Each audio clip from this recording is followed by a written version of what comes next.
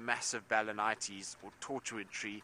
As that sun hits it, it'll look quite spectacular. You can see there's a little bit of light just shading the side of the tree there.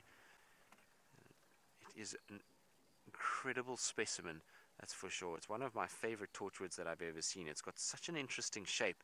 Generally, torchwoods have one big trunk that goes up and is generally very, very straight, but this one has got that split off and then it crowns out really nicely, and that interesting gnarled bark that comes down is quite amazing. It is a really, really beautiful tree. Now, one day, I know Byron, who is actually coming today, for those of you who remember Byron or who enjoy Byron's company, he's going to be coming and helping us out for a few days, and he had a leopard in that tree, so I was very, very jealous. He saw Tingana in that tree.